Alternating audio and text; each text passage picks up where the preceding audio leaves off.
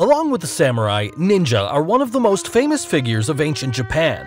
There are many myths and legends about them, but unfortunately, hardly any reliable sources.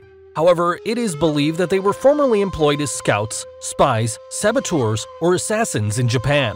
There are also some clues that suggest the ninja were a purely Buddhist order in search of nirvana, the liberation from repeated suffering and rebirth. Their weapons are just as legendary as their history. Apparently, they were not afraid to use new inventions. Therefore, there is a whole range of strange weapons associated with them. The extent to which these devices were actually used is sometimes very controversial. Let's start with Tessen.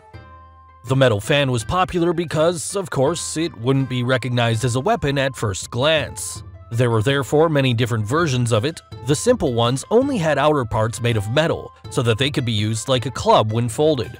The somewhat more sophisticated variant, on the other hand, was even able to cut. That's because the ends of the individual struts were sharpened, so you could easily surprise your opponents with them. Shuko. The shuko consists of a ring made of leather with iron claws attached to it. It actually isn't just a weapon, but also an extremely useful tool for climbing. Wearing shuko on their hands, ninja could easily climb trees, and even walls weren't a problem with the iron claws.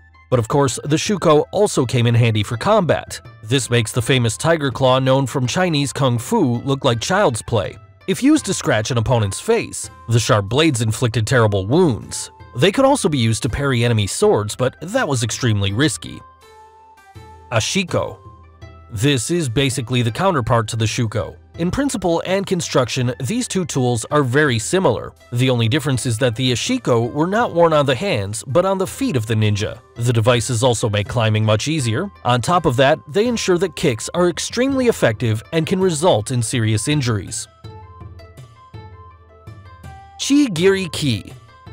This was an extremely simple weapon. It was originally developed by farmers to defend themselves against attackers and worked similar to a flail used in agriculture. They simply attached a chain with an iron weight to a stick so that the weapon had a significantly higher impact than the usual flail with a wooden weight. A very similar weapon was also used in Europe during the Middle Ages. Tetsubishi. This is another weapon that existed in a similar form in medieval Europe, where it was known as a caltrop or crow's foot. In Japan, on the other hand, it was called a makabishi or tetsubishi. These sharp, spiked weapons were either made of iron or the dried seed pods of the water chestnut. Since they could penetrate the sandals of the soldiers at that time, they were mainly used to slow down enemy troops or stop them for a while if they were retreating. To do this, they were simply scattered on the floor. However, they were also used as throwing weapons. Ninjato. This is a straight short sword that is said to have been part of the standard equipment of the ninja. It was short enough to be carried on a ninja's back and be drawn from there. A longer sword like a katana would have restricted the ninja when he was climbing, and if carried on his back, he wouldn't have been able to draw it due to the long blade. Rumor has it that the ninjato was often just a shortened katana. In order to save resources, the ninja sometimes took the swords of their victims and made ninjatos out of them. Fukiya.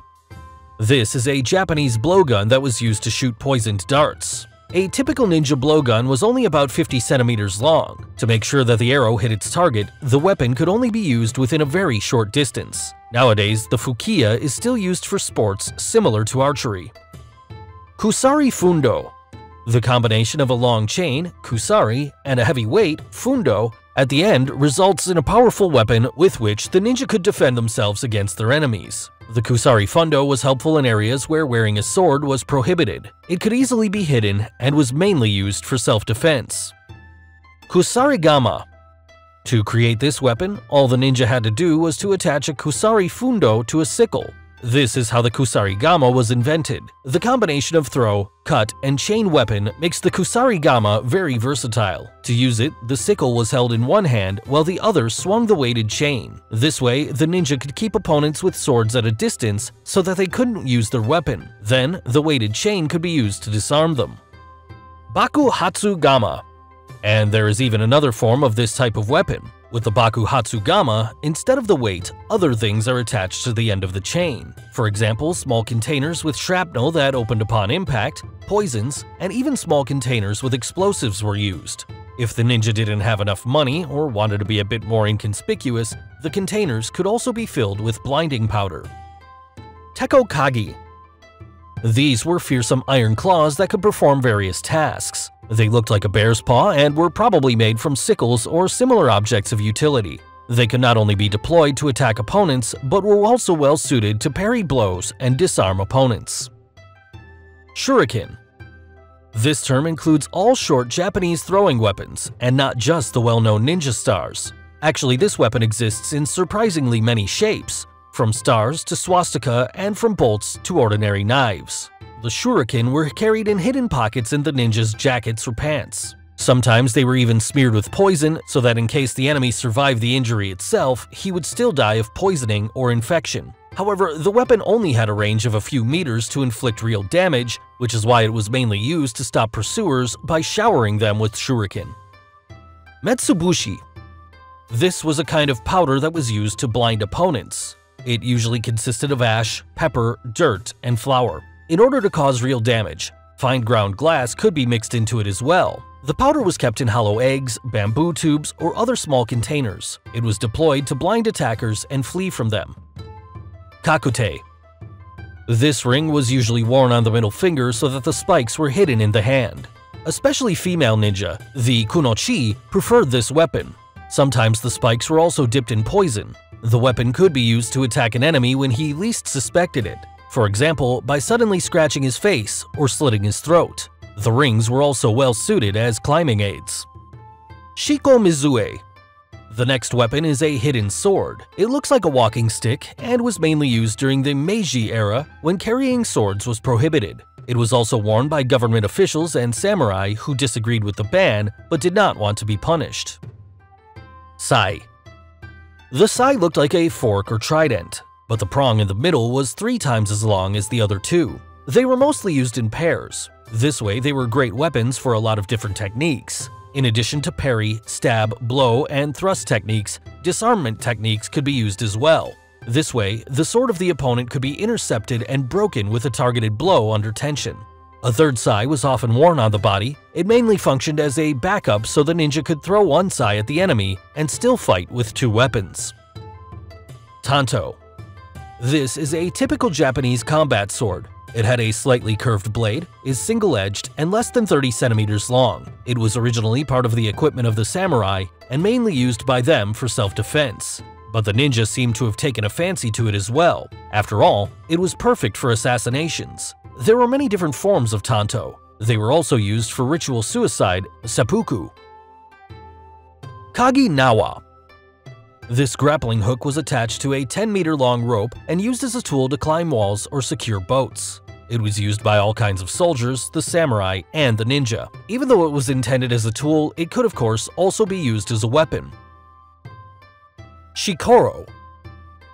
This was a tool mainly used to open things. The small double-edged saw was also very light and easily concealable. Ninjas didn't have a clear distinction between tools and weapons. They could use the shikoro to cut open a fence or make a hole inside a wooden wall to look through, and also to cut ropes. Of course, it could also be used to fend off attackers, which makes the shikoro one of the most versatile gadgets, and a shinobi would usually carry 3 of these on any mission.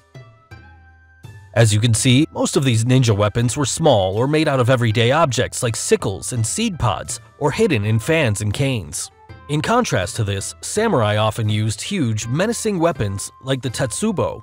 This staff was made from iron and is one of the least famous weapons of the samurai. There are different sizes of these clubs, but their common feature are studs at one end. Some of them were shaped like a baseball bat and others were straight, but they all required a lot of strength and balance, because recovering from a miss was a difficult task due to the heavy weight of the tetsubo. Other huge weapons of the samurai were their great swords, nodachi, and their over 2.3 meter long bows, yumi. As you can see when having a look at this huge selection of weapons, the ninja were quite different to other fighters such as the samurai, whose weapon selection was much more limited. As I said before, a lot of the information about the ninja hasn't been proven yet. Therefore, the information presented in this video should be taken with a grain of salt. Still, I hope you liked this video. Until next time, bye!